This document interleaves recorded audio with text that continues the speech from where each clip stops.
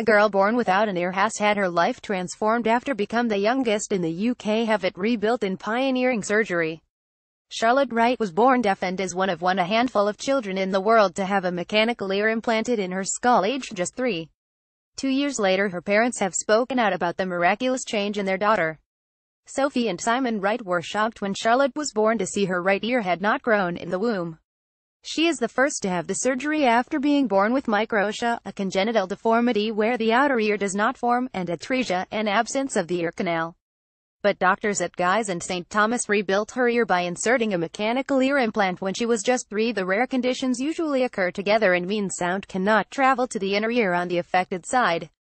The couple from Teddington in southwest London desperately hoped it would not affect her hearing and development because her left ear was normal. Then they receiving a second blow when told hearing tests showed Charlotte had glue ear where the middle ear becomes filled with fluid in her left ear. This meant she could not hear properly on either side. Sophie, 42, said Charlotte's hearing difficulties meant that her speech was delayed. When she spoke, no one could understand her and she had behavioral problems because she was so frustrated at not being able to hear. As a toddler, Charlotte tried to use a bone conduction hearing aid on a headband. This sends vibrations directly through the skull to the cochlea, the hearing part of the inner ear, bypassing the blocked ear canal.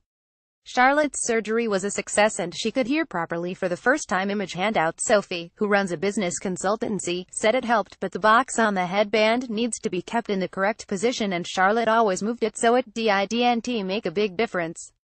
Doctors then discovered that unlike some children with microtia and atresia, one of Charlotte's ossicles, the 3 tiny bones in the ear which transmit sounds to the cochlea, was not malformed.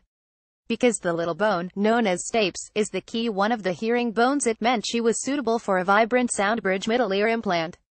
The device replaces the function of the middle and outer ear. An external processor with a microphone sits behind the ear and picks up sound. This connects magnetically to the receiver which is implanted under the skin. Signals are transmitted from the processor to the receiver which causes the part of the implant that sits in the stapes to vibrate. The vibrations travel to the inner ear, from where the normal hearing process can take place. The operation by surgeons from Guy's and St. Thomas NHS Foundation Trust's specialist microtia and atresia clinic made Charlotte as the youngest person in the UK to have a middle ear implant.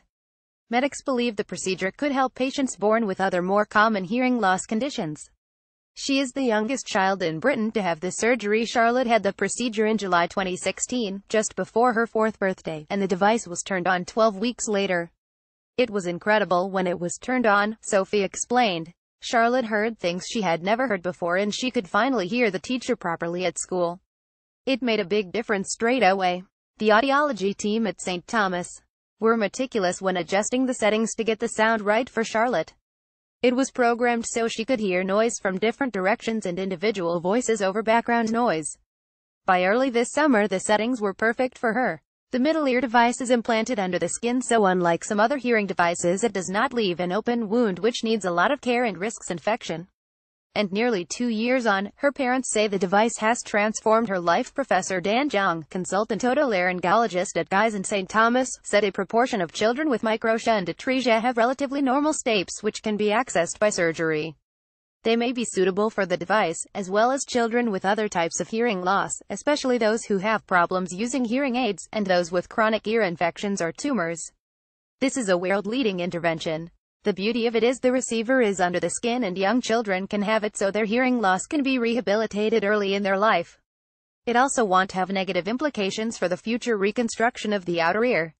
Sophie and Simon Wright, who also have a 4-year-old daughter Emily, are overjoyed with Charlotte's progress at school.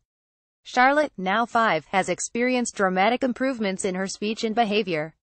Sophie said, "I'm proud she is the youngest child to have the implant in the UK. It was a big thing to go through and she coped incredibly. It's been amazing. When she is a bit older she will have reconstruction surgery if she wants it. We used to worry she would be embarrassed about her little ear, but she's so proud to tell everyone about it."